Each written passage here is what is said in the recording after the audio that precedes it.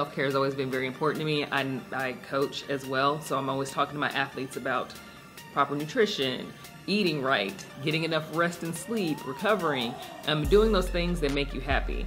You have to be passionate about what you do. You have to have a good work-life balance. In order for me to be able to do that and give to others the way I do, I definitely have to take care of myself, whether that's go have a spa day every once in a while. I like to get my nails done. That's one of those things that helps me relax. I like to work out. So you got to do things that help promote self-care so that we can give to others, especially being educators. We are constantly pouring into other people, so you have to pour into yourself before you have enough to give to anybody else. Understanding that, you know, if I don't take care of myself, then that's going to affect my job and my relationship with coworkers and my learners. So really understanding and planning throughout the day. I'm going to work until this hour. I'm going to go home, work out, you know, making sure I'm really taking care of myself, like treating myself, understand what my needs are so that I can be the best person I can be for my learners and for my coworkers as well. I started my day off with bullet journaling, planning, and it was a great time, about an hour, for us to get out our planners and kind of get organized. And we got to use fun stickers and fun markers, and the opportunity to actually just take an hour and think about the weeks ahead was really nice. Then I went to drop everything and read, and I got to read a book in a quiet, comfortable place for an hour.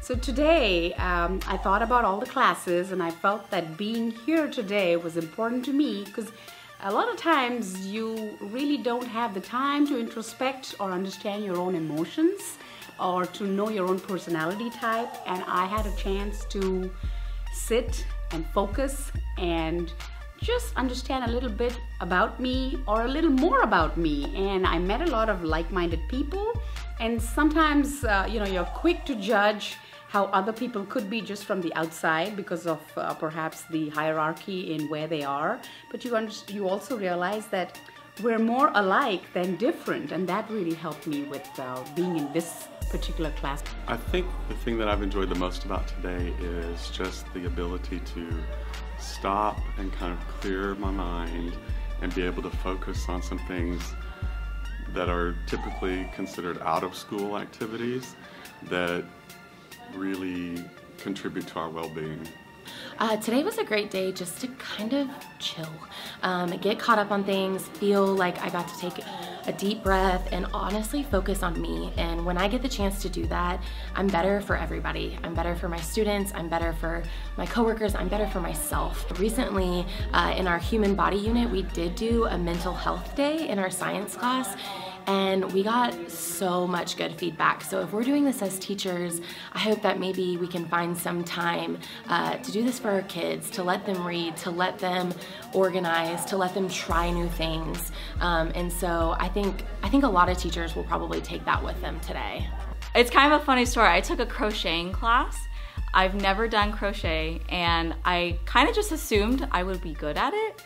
But after an hour into the session, I was like, you know what, this is challenging. This puts me in a perspective. Like, I understand how some of those kiddos feel, our learners, when they're struggling with something. I was like, I am that learner right now. And it really gave me a new perspective that, you know, I've tried something new. It wasn't successful the very first time. And it really showed me, just like I preach to our learners, it takes practice. And it's okay if you don't succeed. It gives you another opportunity to try again. So I have a great appreciation for anyone that crochets now. But that was just like a simple life lesson that I learned today that I'm taking away. Kind of surprised on some of the teachers that work on my campus, things that they found interesting, things that help them actually relax or were kind of eye-opening and a little different. So you learn a lot about your colleagues, and we learn a lot about ourselves. I tried a couple of different things that I wouldn't ordinarily do, like crocheting, and I learned a lot about myself in that crocheting class, and stepping outside of my box a little bit today, and I know a lot of my other colleagues and friends have done the same. At the end of the day, even though if it's hectic, you know, checking in with friends outside of work, or just checking in with a classroom teacher, just asking them how their day was, is there anything I can do to help, how can I support you, just You know, sometimes people might be afraid to ask for help.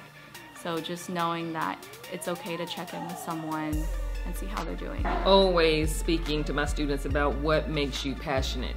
Because if you know that at your core, you can always interweave that. No matter how foreign it may seem, you can interweave that in your math class, in your social studies class. You can find a way, because if you know how your body ticks, if you know what makes you happy, you can use that to weave it into what drives you. It also allows you during their brain breaks to say, hey, remember at the beginning of the year we had you journal about what you were passionate about, or you shared what you were passionate about.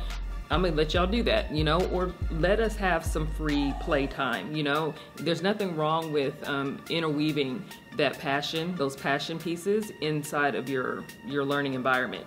There's nothing wrong with taking that 30-minute break or something like that in a classroom environment where kids can explore those other sides of themselves. It doesn't always have to be academic.